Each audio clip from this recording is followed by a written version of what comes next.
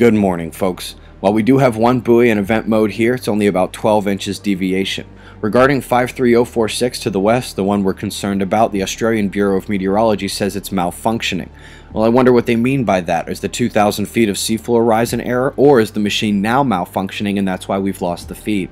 I wouldn't buy the first one as an explanation, not with this area already cluttered with detectors before adding the new one this year, with the old one showing anomalies leading up to the addition of the new detector, and this is the zone of the tectonic breakup.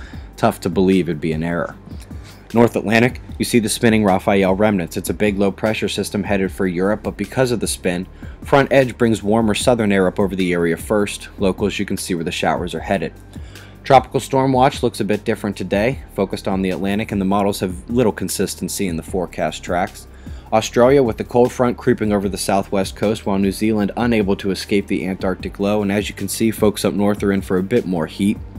This weekend should be mostly benign in the U.S. If anything, the wind map shows where the air converges at the low pressure minimums. Could bring some warm air up to the Midwest east through Pennsylvania by tonight or tomorrow.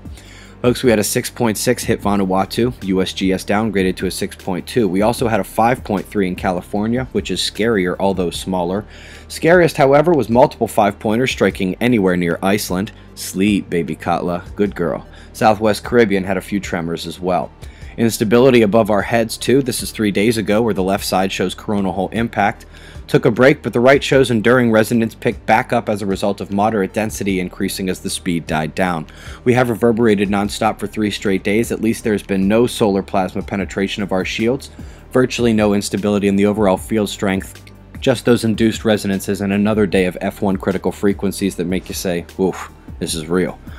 So quakes, magnetics, and yeah, solar flares. We got the trifecta. An M9 flare was captured by multiple satellites, but get this, yet again it came from behind the limb.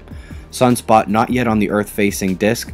We do have some larger C flares popping out as it crests, but let's take a look at these active regions taking over the eastern limb.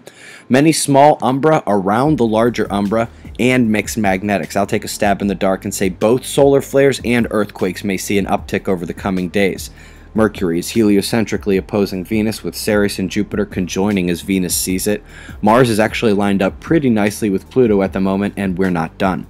Atmosphere turned off on Stellarium, so we can see Saturn set to geocentrically conjoin the Sun in a few days. Just after that, Mars will geocentrically oppose Jupiter, and a day after that we have the full moon.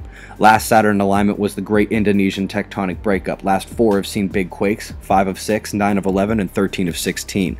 Earthquake and flare watch is on, eyes open, no fear, it's just past 6 a.m. Eastern Time, and that's the news. Be safe, everyone.